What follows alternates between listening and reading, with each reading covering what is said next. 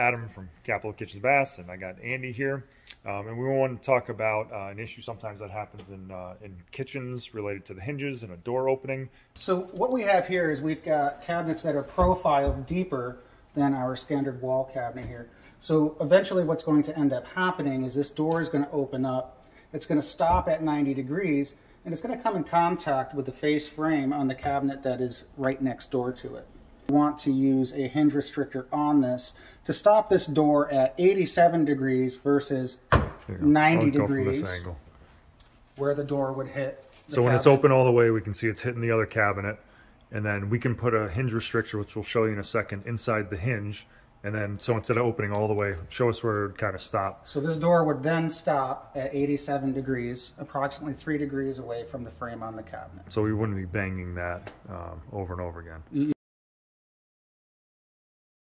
Yeah. So what we have here is we have our standard Blum Blue Motion hinges. Yep. This is a loose Blum Blue Motion hinge.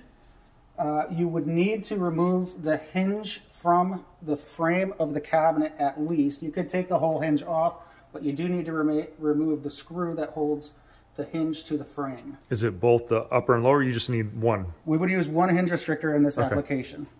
Okay. So what happens here is we've got the closed hinge, yep. We've got an open hinge, and we've got a closed hinge. There's a recess in the hinge when it is closed. Okay.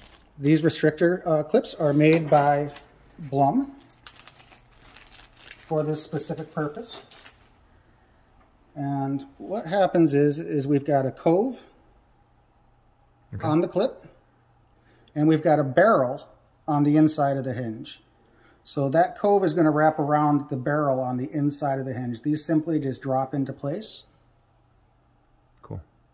And then when that hinge opens, it will stop at 87 degrees versus 90 degrees. You can see that. You can see the difference here. That's great. So like a little wedge. There will resolve the problem of the cabinet door hitting the cabinet frame to its